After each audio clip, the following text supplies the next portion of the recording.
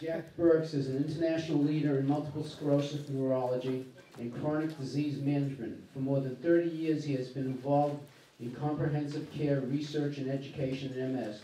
Dr. Burks is Chief Medical Officer of the Multiple Sclerosis Association of America in Cherry Hill, New Jersey, President of Burks and Associated Healthcare and Education Consulting, Reno, Nevada.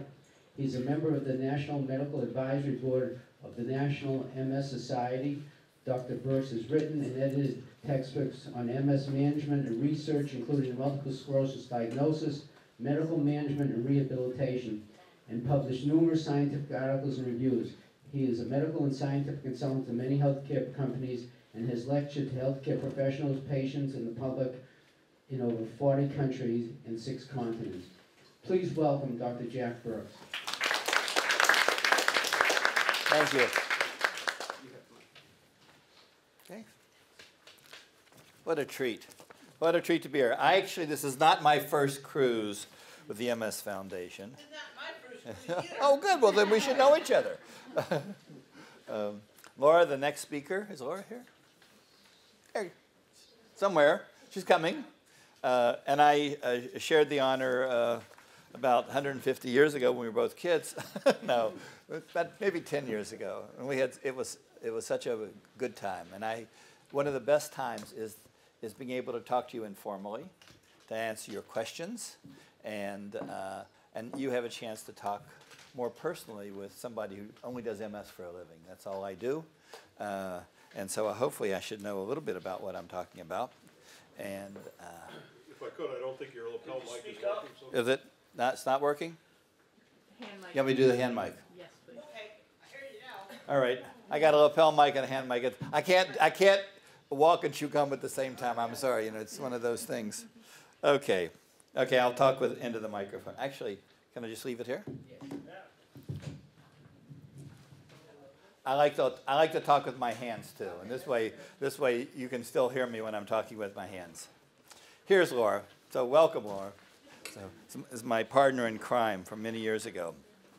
Anyway, today I'm going to give 3 talks on this cruise, and most of them are not about traditional neurology. I'm not going to use, I may be wrong, but I'm not going to use any data that tells that 14% of this did that, and 16% of that did that, and 27% that, because you just go home with saying, boy, does he know that data really well. I don't know what it means, but he knows it well. So what I'm really going to do is I'm going to try to talk plain talk, just plain talk with you, and answer your questions. I also would like to encourage you to ask those questions, and if you want to talk about your personal experiences and some things that I might be able to, at least to give you some of my thoughts. I'm obviously not practicing medicine on this trip, but I'm happy to share with you my thoughts that you could share with your doctor back home. So one of the things that Alan asked me to do was to focus on primary progressive multiple sclerosis and progressive disease in general. I would say out of 100 talks I give all over the world, 1 or 2 might mention progressive disease, because the action in MS research has been on relapsing remitting disease, and that the progressive forms of the disease have been really sort of the forgotten types of multiple sclerosis. Unfortunately, probably 15% of people have progressive forms of the disease. There's been very little investment in research and trying to find out how to treat those patients. We know it's different, and we know for the most part the treatments for relapsing forms of MS don't work very well in progressive disease. But I've got great news for you. In the last 5 years, there is an enormous amount of research and understanding about progressive disease, about the degenerative part of MS. We always talk about the inflammation part. Got to get those drugs that knock out those inflammation cells that are causing the damage, but very little talk about the progressive type of damage that occurs, which is probably less likely to be heavily involved in inflammation. There's a whole other process, which gives us a whole other opportunity to do research and to develop treatments. Well, it's been theoretical until the last few years. But in the next 1 to 3 years, you're going to see drugs for progressive disease. That's my hope. And knowing the data as well as I know the data, I think that's going to come to fruition. I think we're going to start seeing results actually by the end of 2014, certainly in the 2015, 2016. You're going to be very pleasantly surprised, those of you with progressive disease, about options that you have. And it sort of reminds me of the days in 1993, 20 years ago. We had no treatments for any form of multiple sclerosis. And how we kept thinking, oh, one of these days. And now we have 10 treatments for multiple sclerosis, but they're all on the relapsing forms of the disease, not on the progressive forms of the disease. So now we're at the 1992 stage for progressive disease. We're on the threshold, and some of the data is incredibly encouraging. I'm going to share a little bit of that with you, not fancy data. I'm not going to show you MRIs and percents of this and percents of that, but just to give you some idea of where we are. And I'm going to overwhelm you. My goal is to overwhelm you with the number of drugs that are being looked at for progressive disease. So you can walk away and say, I haven't been forgotten this time. So let's move on. Since I'm the first neurologist, the first medical person, I wanted to give you a little bit of overview. What's the latest on MS in general? Because everybody sort of wants to know that. And I think this laser works on that screen, and does it work on this screen too? Yes, I know it works on that screen. I tested it. I don't mean to shine that in your eyes. Actually, it doesn't. That works on this one? I can't see that on the screen. No. Hey, Doc, it's supposed to work Works on on this. this one. Is this one? Yeah. Should. Oh well, who cares? I don't think we need it, so let's not worry about it. But I'm gonna focus your attention. Let's see. I'm learning. Okay, now if I want to change this, I'm going to do that. All right, I'm learning. Yes. So first of all, who gets multiple sclerosis? The turn of the 20th century was about equal, men and women. Then it was 2-to-1 women to men, and now it's 3-to-1 women to men. Why? Why is this a disease primarily of women now than men? Now, 25% of the people with men it still involves men, but nonetheless, we're seeing much more in women. And that's a clue. That's a clue. And I'm going to talk to you about some treatments that we're developing that we've actually looked at that clue. And we're trying to figure out how we can develop treatments based on gender issues. You probably know that 85% of the people start with relapsing remitting disease. They have an attack, they get better, then they have another attack, they get better, and pretty soon they tend to start becoming progressive between attacks, and then they quit having attacks and they have secondary progressive disease. That's elemental, and I'm not going to dwell on that. We know that inflammation is very prominent early on. The body's immune system, specifically we think mainly the T cells, get somehow activated against the myelin, the insulation in the brain, and that happens in the periphery, in the blood. It doesn't happen in the brain. And then those cells get activated, and then they go into the brain and cause the damage. And then we have the secondary issue of degeneration, which is not necessarily related to inflammation. It's just cells are dying. We don't know why cells are dying. But we know that when they do, it's the progressive form of the disease is really hard to treat until the last couple of years when we've been able to make some progress. We've always said this is a demyelinating disease. It only affects the insulation. It only affects the myelin. It doesn't affect the wires, just the insulation around the wires in the brain. And it certainly doesn't affect the neurons, the thinking cells. There's thinking cells, and those thinking cells send a message out by the wires or the axons. They go down to the spinal cord, and the message goes out to the nerves, and you move your hand. So if I want to move my hand, my thinking cells tell the cells of my spinal cord to do that, and they tell the nerves, and I go out and move my hand. That's how it works. And we thought about that for a long time. It doesn't affect the wires, and it doesn't affect the gray matter or the thinking cells. We're absolutely wrong. We're absolutely wrong. The more we learn, the more we realize we have to look at these other parts of the nervous system, and not just the myelin. So it is a demyelinating disease, but the effects are much more widespread than that. And it also can affect cognition. I don't have to tell you that. We don't like to talk about that, and we sort of hid it from you for a while, but certainly may affect cognition. Now, it's not Alzheimer's disease. It isn't like you're going to forget who your children are.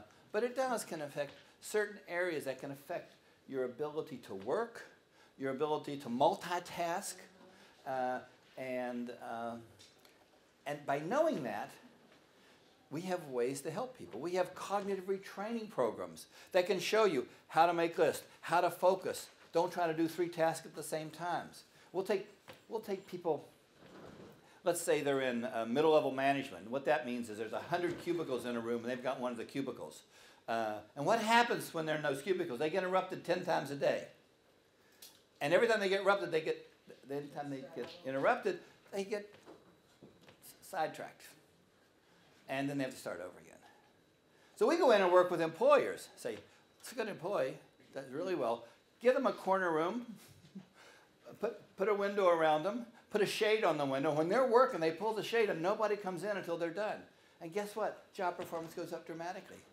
So by knowing this and by recognizing this particular aspect, what we're seeing is people being able to stay on the job and get very good marks on the job. Does that make sense? So recognizing it means that we can do something about it. And I think that's what's important.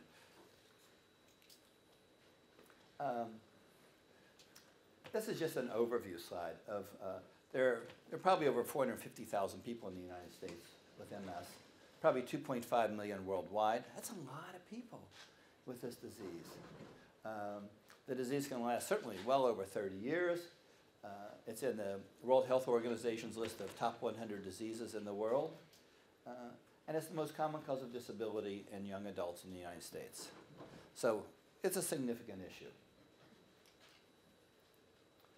So what causes MS? We don't know. But what are the things that predispose us to getting MS? We do know those, and I'll talk about some of the environmental factors, but right now I'm going to talk about some of the genetic factors. Is MS a hereditary disease? Will my children get MS? One of the most common questions I'm asked. Well, here's the data that in the United States, about 1 in 1,000 people get multiple sclerosis. If they have a close family member, that family member's risk is 2%. So what does that mean? Well, is that terrible? It means it's terrible, your poor family? No, their chance of getting cancer is over 10%. Their chance of getting head injury is 10%. This is 2%. So it's not such a big number. But it does mean it's more than the general population. And also, if there is a non-identical twin, one twin has MS, and they look at the other twin, there's about a 5% chance that non-identical twin will have MS. A little bit higher. However, if it's an identical twin, it's 30%. So it's clearly there's genes related to what causes multiple sclerosis. But it's not a hereditary disease like muscular dystrophy and those sort of diseases. But you just need, people want to know the facts, I'll give you the facts. And now we're doing gene mapping. It turns out the genes that we're seeing, it's not one gene, unfortunately. It isn't like we're going to find the magic bullet and fix that gene and everybody's going to be fine. No, it's not that way. It's very complicated. But the genes that have been identified as increased in numbers in multiple sclerosis patients are almost all associated with the immune system. So it tells us that the linkage between the immune system and the disease is real, and we need to keep looking at immune system treatments for this disease. All right, what about environmental risk factors? Interesting thing has happened.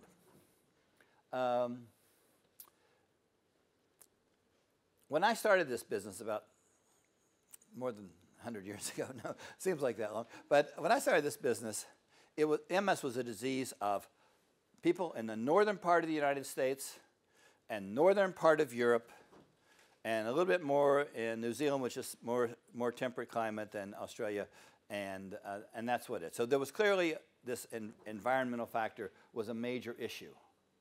And if you moved from a high-risk area to a low-risk area, what was the risk for the place you moved to? If it's environmental, does it go away? Well, it depends on when you move. If you move before the teenage years, your chances of getting MS are the same as the place you moved to. If you moved as an adult, they were the same as the place you moved from, even though you had no symptoms of MS. So we then said it's got to be an environmental agent, maybe a virus, that you get in childhood or early adolescence that causes you to get multiple sclerosis.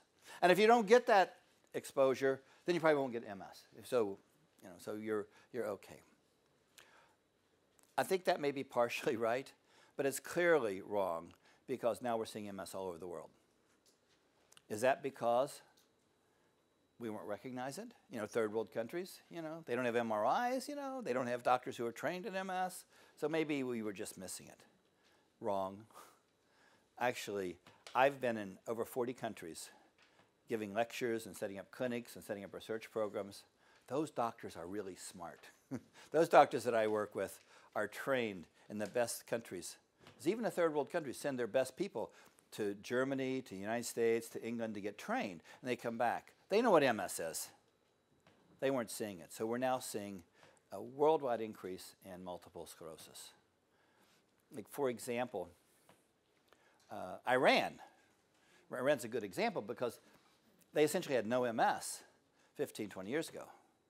And now they have over 75,000 people with MS in one country. Something's happening that's making that change. And Iran's a good example because nobody moves into Iran, nobody moves out of Iran. So you can actually do a nice study for that. If you look at South America, almost unheard of 20 years ago.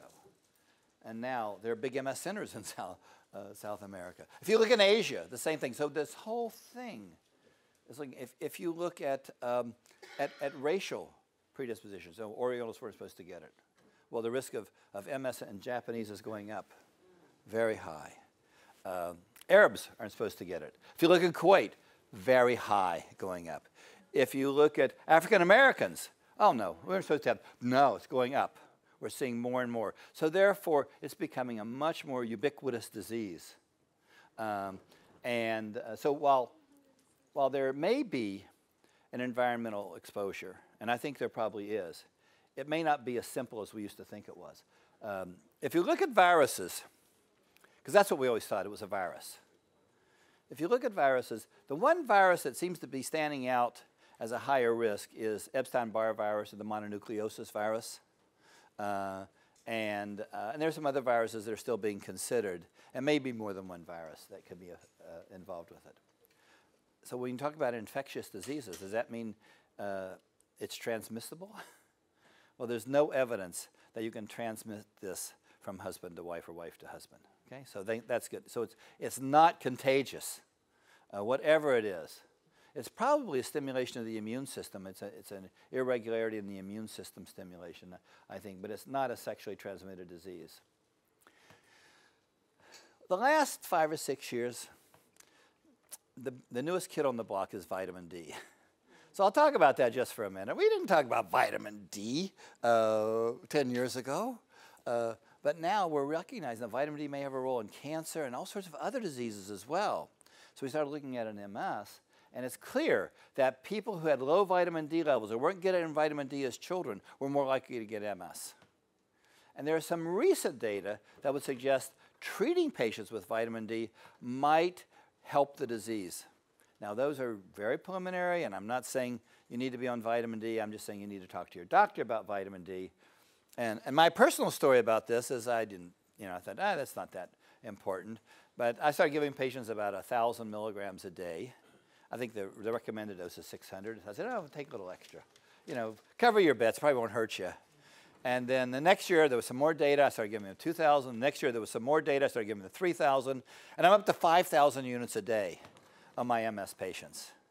And some people are taking one pill a week for 20,000 units. So we're seeing lots of very high doses for MS. And I think if you're not taking vitamin D, I'm not saying you should, but I'm saying it's worth talking to your doctor about having go over the data with vitamin D. The purpose of this talk is not to go into the details of vitamin D, but it appears that low vitamin D may increase your risk, and that some of the new data, to me, is pretty impressive that if you can get that vitamin D level up, you may reduce your chances of having attacks.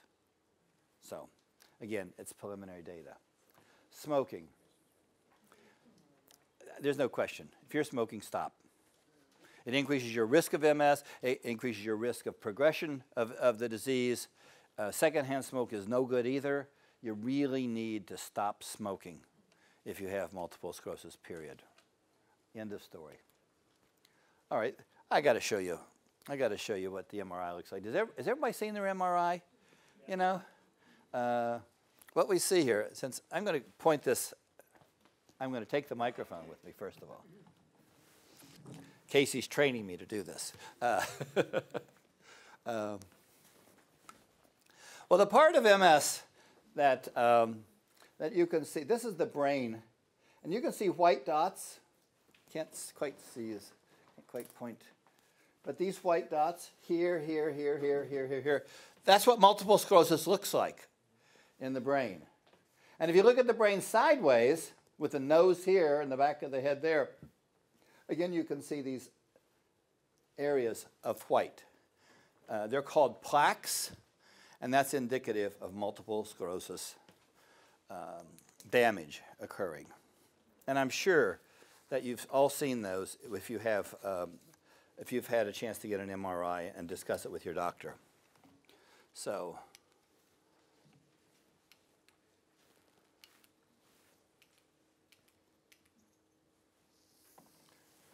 this is a review. What are the motor symptoms of multiple sclerosis? Fatigue, the most common. Yes. Weakness, spasticity or stiffness, coordination and balance, trouble with walking, and feeling tremulous.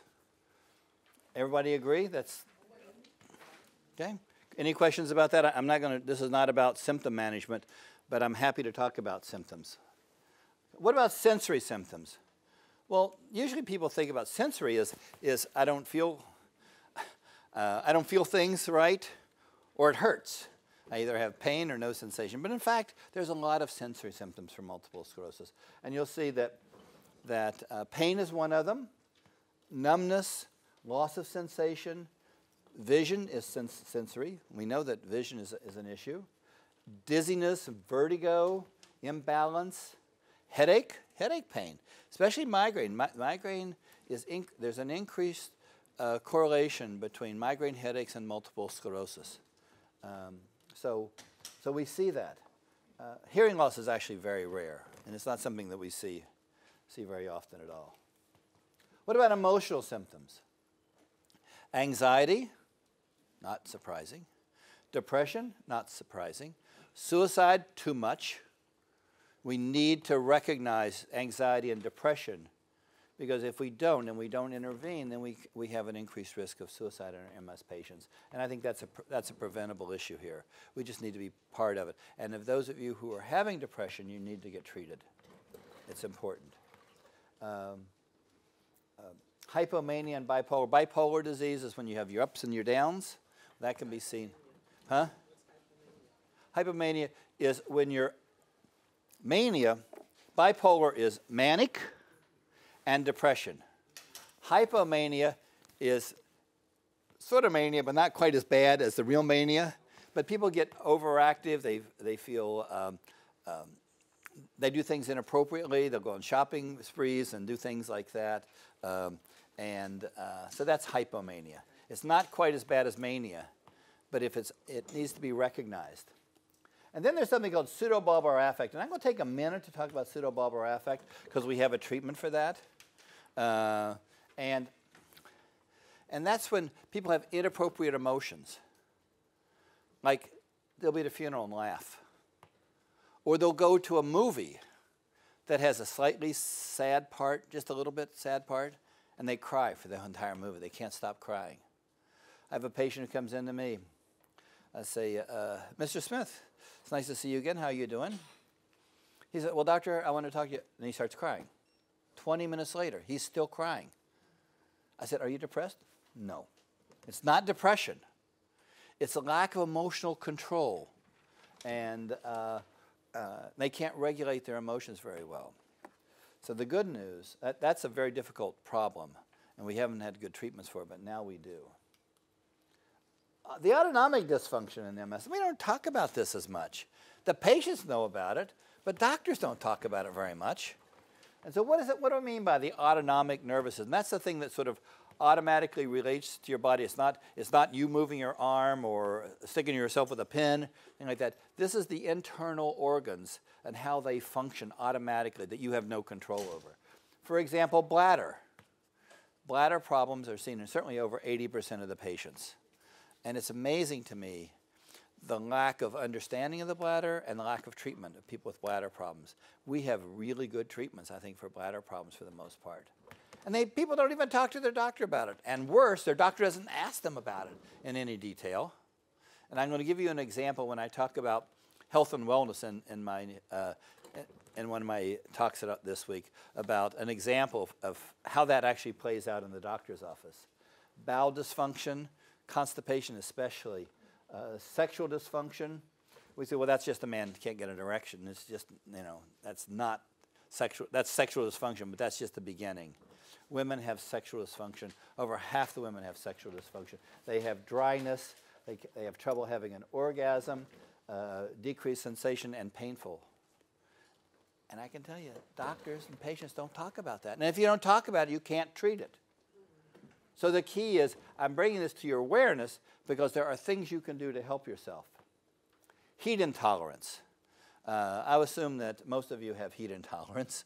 Most of my MS patients have heat intolerance. But there are some people that when they exercise, not what you saw today with the Zumba and the yoga, that's great.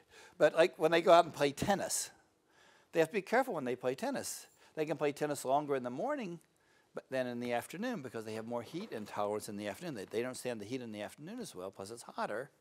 And some people will play one set of tennis, and they'll go blind in one eye. That's called Uthoff syndrome because it stresses the body. Because the temperature goes up. When the temperature goes up, the myelin doesn't perform as well, and we have that problem. And some people can play 2 sets, and then they get it. Again, that's a discussion with your doctor about what I can do. Cooling devices, playing doubles rather than singles, stopping at the end of 1 set instead of playing 2 sets. There are ways to deal with this that are very practical that doctors are really interested primarily in writing prescriptions, and there's no prescription for this. So what you're learning this week, like the exercise programs and the yoga, is to calming the body down, to let it be able to tolerate things, be more relaxed. And I look at MS patients, and it's amazing the number that have either hot hands or cold hands or white hands or blue hands or red hands. This is all part of the autonomic nervous system that never get discussed. So discuss it with your doctor. Say, what are the ways? Because I have these painful blue hands. What can I do about that? And the doctor says nothing. Well, then go to somebody who says, yeah, that's something that we see. And these are some suggestions that I have. Anyway, so let's go to how do you manage the symptoms? And I'm not going to give you a list of 100 medicines. I'm sorry, I'm just not going to do that. You can find those in any article about the treatment of MS. But I think that the first thing you need to understand that this is a very complex disease with lots of different symptoms, and you need lots of input. You need a team. You need a neurologist, I hope. That's my welfare speech for neurologists are important. But you also need psychologists, physical therapists, a yoga instructor, those sorts of things. You need somebody who's an expert in bowels and bladder and stuff. You need all these people, and hopefully together, so that they work together and they understand this. And the people who do that have a much greater chance of dealing with their issues. And next is medications. Now, medications are really important. Unfortunately, we have medications for many of the symptoms that we talked about, but there's usually choices. So who makes the decision? The doctor. Take this. And I'm going to give you a talk, the next talk, on why that's not your best bet. How that you need to be making your decisions. And the only way you can make decisions is that you need to be knowledgeable. And so that's going to be the whole section of my next talk, is the how you can prepare yourself to take more responsibility for your choices, be better educated about your choices, and you'll stick with it. If I just say, here, take this pill, you don't know what the pill is. You don't know what's, you might get 30 seconds of explanation, but you've forgotten that by the time you go home. But if you actually worked with the doctor and the two of you decide, yeah, this makes the most sense to me, you're not going to forget it. You're not going to forget the reason for taking it, and you're not going to forget to take it. And then the side effects of the medicine. It's amazing the number of patients that I have on medications that they don't understand the side effects. So they say, well, I don't know. I assume this is my MS. Doctor says, no, it's probably your medicine. Oh, I didn't know that. Well, we're going to learn how you're going to know about that so you'll be a better consumer of your own health care. Rehabilitation, it's underutilized. It's underutilized. Learning how to walk better, how to decrease spasms, how to reduce fatigue, how to be able to be, if you're having trouble with eating with tremor, how to work with that. I mean, I could sit here and it's a whole hour or more on rehabilitation techniques. Using adaptive equipment. I'm not using a wheelchair. I'm not using a walker. I'm not using a cane. I don't want anybody to see me using a cane. So I'll just not go anywhere. Or I'll go to the mall. And I'll walk through the mall without that cane. So they'll walk 10 or 15 minutes and they sit down and they're done for the day. So the key for me, for the message to you, it's not how you get there. It's what you can do once you're there. And if you can use adaptive equipment that allows you to do more, to have a higher quality of life, why not? So I think adaptive equipment is something you need to talk to your doctor about if you're having trouble with like ambulation. Supportive care for families and caregivers. You're going to have a talk by Laura about caregivers in just a little bit, and it's so important. But you need support. You need a group of friends, relatives, healthcare professionals who really are on your team. And they need to work together. And this actually was a slide I made for primary care docs. Primary care docs get lost in the treatment of multiple sclerosis. An MS patient calls me, oh, Dr. Burks, I got an ingrown toenail. Is that related to multiple sclerosis? No, I don't think so. Well, tell me what to do to treat it. I said, well, do you have a primary care doctor? Oh, he doesn't understand multiple sclerosis. I can't go do. We need to work with other healthcare professionals as well. All right, so now let's talk about disease-modifying therapies. All right, so the disease starts in the blood, in the periphery. And then it gets into the brain. The bad guys get into the brain and do the damage. And so therefore, we need to be able to knock it out in the peripheral blood before it ever gets to the brain. That's one of the goals. Second, if it gets activated and we can keep it from getting in the brain, guess what? Bingo, success. Or if we can get treatments that actually work in the brain, that may even be better. So these are the ways that we can reduce the damage. And then we've always said, our goal is to decrease the rate of progression so you're not worse. You'll get worse, but you won't get worse as fast. Have you heard that? Have you heard that? Not anymore. We're talking about repairing the myelin that's damaged, repairing the brain that's damaged. We're talking about regeneration of cells and products in the brain that you need to have functioning. So we're not just talking about stopping damage, we're talking about repairing the damage so that people can actually function better. And we're getting there. You know what the goal is now? Our goal used to be, well, hopefully we can slow down the progression and we can reduce the number of attacks. That was our goal. No. Today, when we're looking at these new treatments, we want to do 3 things. No relapses. Not go from 3 relapses to 1 relapse, no relapses. No damage to the MRI, no increased damage, nothing, maybe repair even. But we don't want any more damage on that MRI. It isn't like, well, if they had 7 new lesions last year and we get it down to 2 new lesions this year, boy, that's good. That used to be success. Not anymore. No lesions. And we want no progression. We want people to not get any worse. not get worse slower, but not get any worse. That's pretty impressive. But that's the goal we set for ourselves as scientists. And I think that, and I think we can achieve those goals. I think we're getting really good results in some of our studies. We talk about treating early.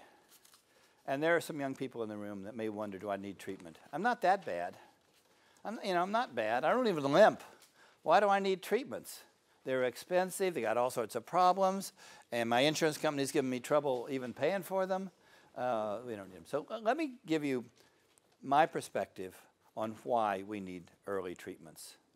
First of all, people have an attack, they get better, and they're normal. And then a year or two later, they have another attack, they get better, and then they're normal. So, well, why don't we wait until they get abnormal? You know, if they're getting back to normal and they're normal, who cares? You know? So why do we need treatments? If they're really doing really that well, just a few attacks, a month or two of inconvenience, but they're normal between them. They're not normal. The ongoing damage is silent. But that damage accumulates. It keeps accumulating. So by the time you really start to recognize it, the patients are starting to get progressive disease. And we know that that progressive disease doesn't respond to these treatments as well. Does that make sense? Okay, so that's one reason. We've always said it's just a disease of myelin, and we can probably figure out how to make more myelin. You know, if it were the wires themselves, we can't do anything about that. Or, God forbid, the gray matter, the thinking cells, the neurons. Oh, boy, that'd be terrible. Well, it turns out, even early on, there's axonal damage and there's neuronal damage. And we better stop that right now, because there's enough reserve in the brain to not even notice it for a while. But why give up that reserve? Let's stop it now. We've always thought there are two major kinds of lymphocytes. There's the T cells and the B cells. And we've always thought about T cells, and at least the B cells aren't involved, because that'd be really bad. We were wrong. The B cells are involved. So that's really discouraging and very encouraging. Because now, if you look at some slides I'm going to show you later, we are now developing treatments for the B cell problems too. So now that we recognize them, we're now focusing our research in the B cell side. And so, but you need to treat early. If you wait until the B cells are already running rampant, it's not going to help so much. So that's another reason for early. And that, and again, I talked to you earlier that we thought this was just an inflammation, and now we know it's a degenerative disease, and that degeneration probably starts very early, and so you better treat early.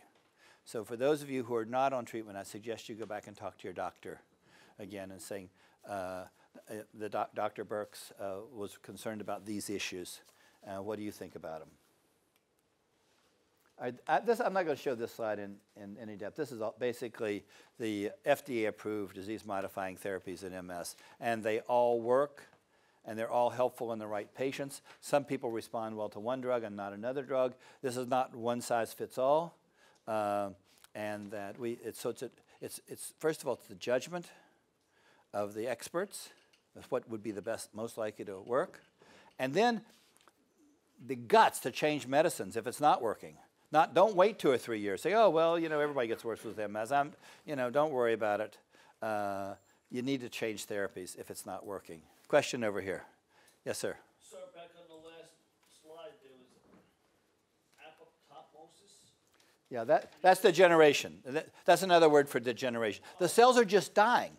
Without inflammation that we can tell. They're just dying. Okay. And the problem... Scrabble word for a winner. Okay. Thank you. Sure. Thank you for bringing that to my attention. Doctor? Yes. Another question. I'm in the process of possibly changing medications. I've been on a disease-altering medication since 2002. Yes. Right now, what's happening is I'm hitting all scar tissue when I inject, and wasting needles all over the place with syringes. So I'm considering changing to another medication. And my doctor used the term, well, maybe you have just burned out. I'm not sure what that means, and I will clarify that with her. and it will be my decision. She will not make the decision. I love it. I I love know. your attitude. I Yeah. love your attitude, because this is your body. Right. And your doctor should be your educator, not your dictator. She is, and she will not make the decision. And burned out MS is an interesting concept. I do a lot of seminars with MS experts.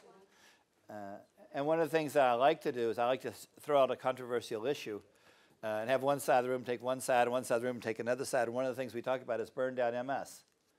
Does it exist? Is it an entity or not? I'll tell you, we've got some pretty heated discussions. So there is no uniformed agreement. But what burned out MS is, first of all, it may not exist. And many of my colleagues think it does not exist. But we see patients, usually by the time they get into their 50s and 60s, who've had the disease for 20 or 30 years. There's been no disease-modifying therapy available. This was before the disease-modifying therapies even. And they just stopped getting worse, or they got worse very minimally after that. And so we referred to that as, well, the disease is burned out. And then they go another 20 years with very little increase in disability.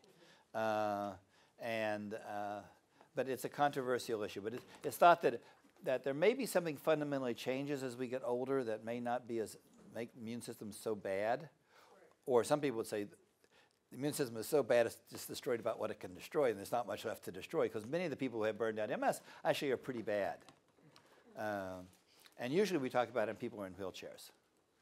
That's what 65-year-old people in wheelchairs who seem to be getting along pretty well, and they've adapted well to their disease, and they have a good personal relationships, and they're feeling productive. Then we say, well, maybe the disease is burned out. Because we expect it to be rapidly progressive, and it often is in the first 15 years, 20 years. But it's not so much in the later years. I'm 24, so that's the question. I was diagnosed 24 years ago. And I'm doing well. Overall. I'll tell you what I think. Again, this is very controversial. And there are some managed care companies now that make a statement. If you haven't had an attack in 2 years, you should not be on any medicine. I'm going, oh, what are these people drinking? Because maybe the reason they're not having attacks is because they're on the medicine. And these medicines only work for a very short period of time. And when you and they don't fundamentally change the disease. I'll talk about some new research that may not be, that I may be changing my mind for some, but the current medications do not change the fundamental disease.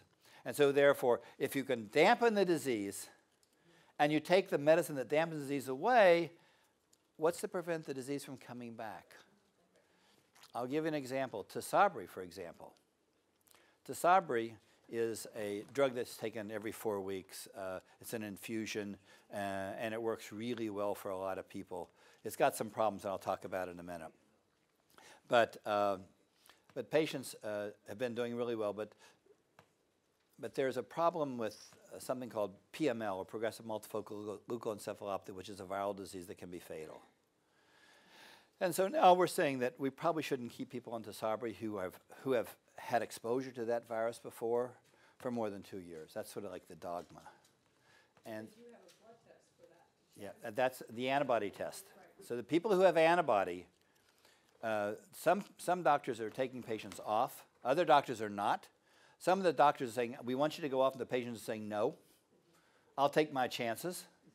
If my chances are 1 in 1,000 of getting this disease, I'll pay my money and take my chances. If I have other risk factors and it goes down to 1 in 100, I might change my mind, but no. So what happens when you stop this? Say somebody's been on Tisabri for 3 or 4 years. No attacks. No increase in disability. Their MRI looks better than it was 3 or 4 years ago. Well, now, are you going to stop that person from taking Tisabri? Well, we do, because we're concerned about the PML risk. And guess what happens? In 3 to 6 months, those people not only have increased, they start having attacks, and those are severe attacks. So therefore, we didn't help that person by stopping their medicine. And I think the same thing is true, theoretically, for these other medicines. People have been on the medicine for 10 years and having an attack, and they're not having any side effects, and they're doing okay. If it ain't broke, don't fix it. And I don't think we should be trying to fix stuff that ain't broke. And I keep patients on it. Managed care companies saying, no, it's too expensive. You know, let them go off. If they have more attacks, we'll put them back on it. Well, that's just not the way it works. Because when they start having more attacks, you put it back on, it doesn't work as well. Then you switch to other medicines. They don't work as well.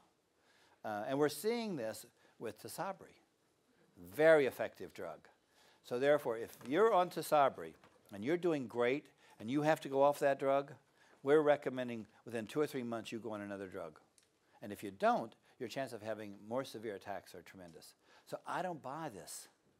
I buy burned out MS a little bit. I don't know. But I think I have older patients. They seem to do okay. But these are patients who've never been on disease-modifying therapies. These are people who had progressive disease. We never treated them. But they seem to sort of don't get worse as fast later on. And that's what your doctor's talking about. I hope that's helpful. Yes? Have you heard the term benign MS? Yes. Can you explain that? Benign MS is that if you have MS and you have only mild symptoms, and you get totally better, and then you may not have another attack for 2 or 3 years, you have another mild attack, you get totally better, and you don't have any more attacks for 3 or 4 years, say, well, that's not the usual. You know, that's not regular MS. That's less virulent or less active MS. And so let's call that benign MS. And there are a lot of people who believe in benign MS. Say, well, and a lot of the patients actually come in and say, well, I think I have benign MS, or my doctor told me I don't need this medicine. I think that's a mistake. Again, that's my personal opinion.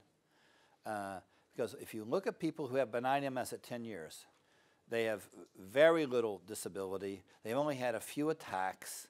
And then you follow them for another 10 years, it's not benign. And people who are benign at 20 years, you follow them another 10 years, at 30, it's not benign. I think there's an enormous misperception of what benign MS is. Benign MS implies that you don't need treatment for this disease. And I think that's not doing patients a service, my opinion. People disagree with me. People love to make the diagnosis of benign disease because they don't have to treat the patients with these terrible drugs that they have to watch and all that sort of stuff. But I think that if you look at, I'm going to tell you about beta-seron now. Beta-seron was the first drug approved for MS. For 5 years, the patients either got beta-seron or they got a placebo. And at the 5 years, they could do anything they wanted to do because the study was over, so they would go on any medicine they want to. They followed them 16 years later. So we're now talking 21 years. 5 years when they were on the trial and 16 years where they got anything. The risk of mortality in people who were on the medicine for 16 years instead of 21 years was 50% higher than people who started early. I think that makes my point. That people, and they died of MS, severe MS disease. So I think they did better when they got treated. Even though they'd been treated for 16 years. If they got treated early, they were better. And I think if we treat people earlier, we'll even do better than that. That's my thought. Does that answer your question? Okay. All right, well, these are the drugs, and I'm not going to go into details. You know about the interferons. You know about Copaxone, glutaminyl acetate, natalizumab, yes. The new kids on the block are fingolimod, which is Gilenya, teriflunomide, which is Aubagio, dimethyl fumarate, which is Tecfidera, and mitoxantrone I'm not even going to talk about. Don't go on mitoxantrone. If somebody recommends mitoxantrone to you, get a second opinion. It causes heart problems and it causes leukemia. Okay? So we don't use that drug. I don't use it. I haven't used it in 10 years, probably 5 years. The last one. I put it at the end because it is FDA approved, but I don't recommend it. It's too toxic. It would never have been FDA approved had they known what we were going to see. And has anybody here ever been on mitoxantrone? One dose. Well, Never again. talk to your doctor because there is a recommendation that you need to be followed for the rest of your life for cancers, for leukemia, and for heart problems with mitoxantrone. Probably one dose, you're okay, but But that's the recommendation now, that there may be long-term consequences of getting mitoxantrone. So it's not one of the brighter parts of our history of multiple sclerosis treatment. But I put it on there because it's still FDA approved. They haven't taken it off the market. But I don't use it. All right, I'm not going to talk about this because we've had some questions and I'm getting later. Mechanism of actions of disease-modifying therapies. I've talked about, you either stop it while it's in the peripheral blood, you stop it from getting into the brain. Once it's in the brain, you have the drug that goes into the brain and stops it when it's in the brain. And this is how each of these medications work, and you've got the slides, so you can look at that. I'm going to talk just briefly about the pros and cons. I'm not giving you any data. I'm not giving you the 10 studies that are behind all this, because then we'd be here all night. But basically, interferons, good drugs, effective. Their long-term safety record is terrific, and they have fewer injections than glutamate, which is every day, and these are either once a week or less, or more frequently than that, but not once a day. I should tell you that Copaxone, I predict, will be approved for 3 times a week treatment in the next few months. Okay, that's my prediction. I don't know.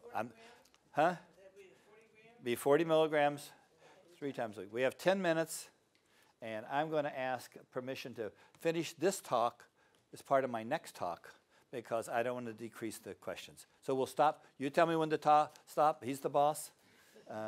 Okay, what are the cons? Well, it's only moderately effective. I mean, it doesn't, it doesn't have the effectiveness that some of the newer drugs have. It can cause flu-like side effects. It can affect mood, and you have to get blood tests done. Glutamate is Copaxone. Again, it's moderately effective, but it has a really good safety record. It's better tolerated. They don't have the flu-like side effects that you see with the interferons. You don't have to get your labs monitored. And the cons, as I see it, it's not as effective as I'd like it to be, although it's effective, and I've had patients on it for 10 or 15 years who've done just fabulously. And it requires daily injections. You can get injection site reactions. And in young women, they can get dimpling of the skin. It's called the fat dissolves in it. And my 25-year-old patients who are single at the beach don't like that. It's called lipoatrophy. Natalizumab, we talked about natalizumab. I won't talk about it anymore, except that it's a very good drug. It's intravenous every 4 weeks. And you know what one of the best things about it is if you have to go and get an injection every 4 weeks, you take your medicine. The adherence, the compliance to these other medicines is marginal at best. But on Tisabri, maybe one of the reasons it works so well is people actually take it because they have to take it. Okay? There's a lesson there. Anyway, and we talked about the major risk was this disease called PML, and also you get rebound activity in 3 or 4 months. So don't stop it, and you have to take something else, in my opinion, after you stop this. What that is worth a discussion with your doctor. Gilenya, it seems to be more effective than some of the original medications. Like, for example, it was 50% better for relapses than with the weekly interferon. It's a once-a-day capsule, which is great. 80,000 patients have been treated, so we know a lot about this drug. It's actually much safer than we were concerned about initially, so I'm feeling better and better. The cons are, if you have a cardiovascular problem, you need to be checked out before you take this medicine. If you don't have a cardiovascular problem, I really haven't had any trouble with it. So, and we don't have as much safety data. We've got about 4 or 5 years of safety data. I'd like about 20 or 30 years. But considering 80,000 people have been treated, we have 4 or 5 years of safety data. I'm feeling much better about that. It can cause an eye problem. And you have to see an ophthalmologist about that. There's some liver functions you have to monitor for. There's probably a slight increased risk of herpes zoster or shingles, and it requires some baseline evaluations. You may have to go to get an EKG. You may have to go to you do have to go to an ophthalmologist. There's a lot of problems. And then for the first dose, you actually have to be observed for the first dose because we're concerned about the pulse may get too low. So we just want to watch you for that. Fortunately, that's not a major issue. teriflutamide, or it's called Obagio. You probably know it by that. Actually has a good profile. And one of the good things about it, it lasts a long time, but you can actually reverse it in 11 days. There's a medication you can give to reverse it. So if you need to get people off of it, you can get people off pretty quickly.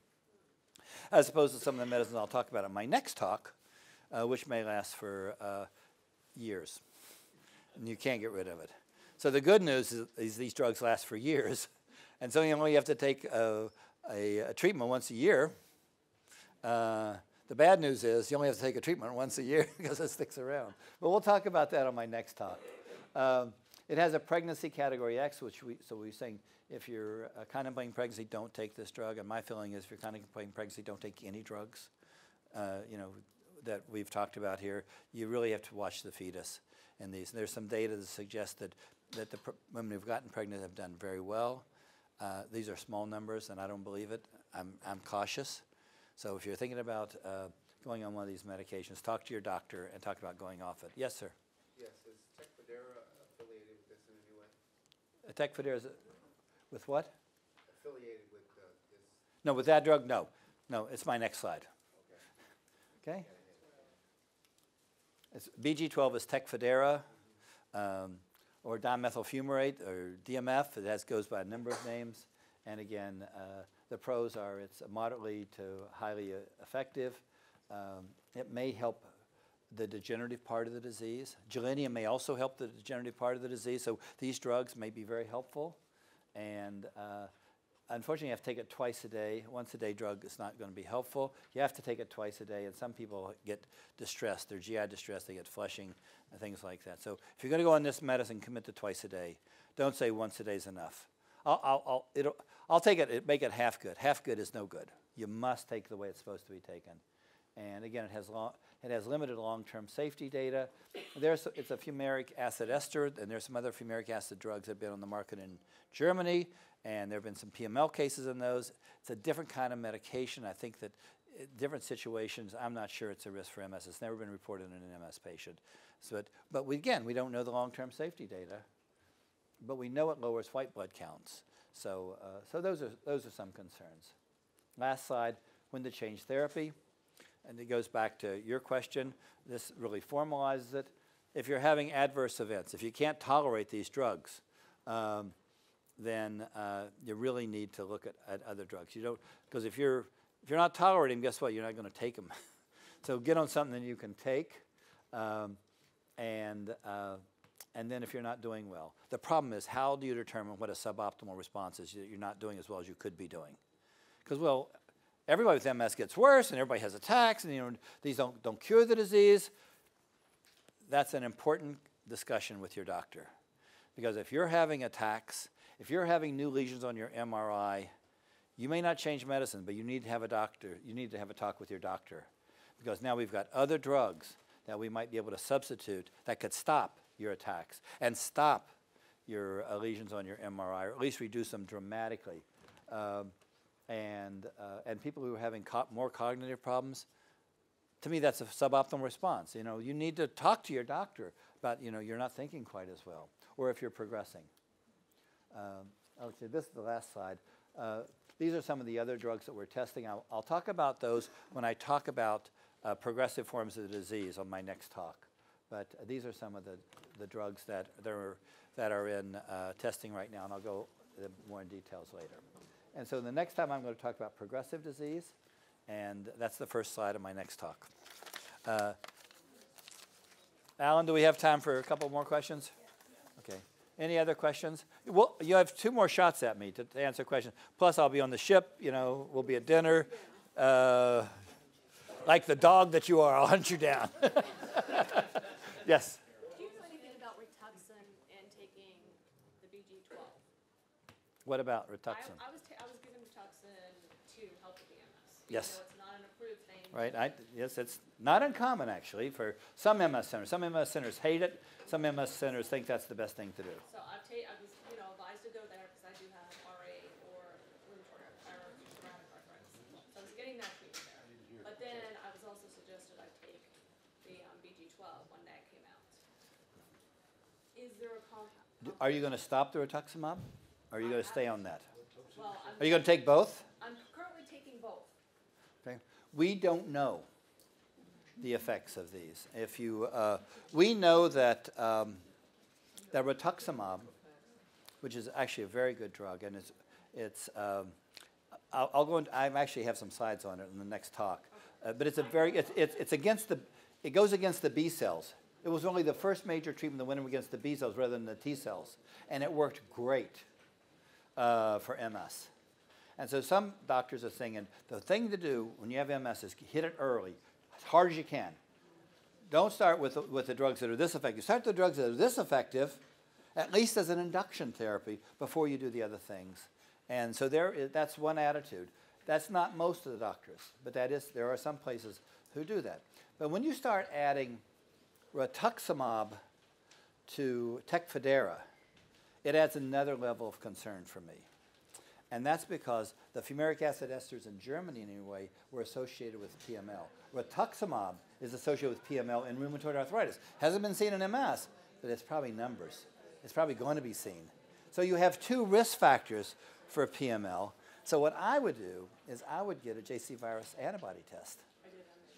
You're negative. So you're probably safe from PML. And so the question is, are you safe from the other ravages of these drugs? And I'll leave that up to your doctor to decide. But obviously, I like to have people on one drug, not two. But if they have two diseases and they need two drugs, then I weigh that. But if you're on rituximab, you're at a good MS center. Okay. But these are the top MS centers. I may disagree with them, but they know what they're doing, and they have a lot of experience with this. And so, I'm not criticizing the decision. And maybe if you're doing well, one of the reasons you're doing well is because you're on this very powerful drug. But I'm going to talk to you about some drugs on my next talk that will blow you away. Okay? It's just unbelievable what we're seeing. So rituximab was the first of the anti-B cell drugs that we really started using. But there are others that are also being developed. And what these others do, it's science fiction, guys, but it's true. It looks like they reset the immune system. So let's say you give a drug that knocks out the immune system. Now, of course, that's fraught with problems. And rituximab, we've had our problems with rituximab. But then those cells come back. And it looks like the cells that come back are not nearly as toxic as the original ones for MS. So we're resetting the immune system. And that's why with some of these new drugs, you don't have to take very many. You don't have to take it for very long. Maybe once a year, or maybe once every 2 years, or maybe once every 3 years. Would you like to have a drug that you don't have to take once every 3 years? Well, that's what we're looking at now. Because if we reset the immune system so that we're not, the cells that are coming back are not attacking the myelin, then maybe we've gone a long way to solving the long-term problems of treating MS patients with that. So that's the concept of this. And that's why those few MS centers that do this, feel very justified in what they're doing. And they're I haven't seen the data. We need to see the publications. What happens to the first 300 patients they treated?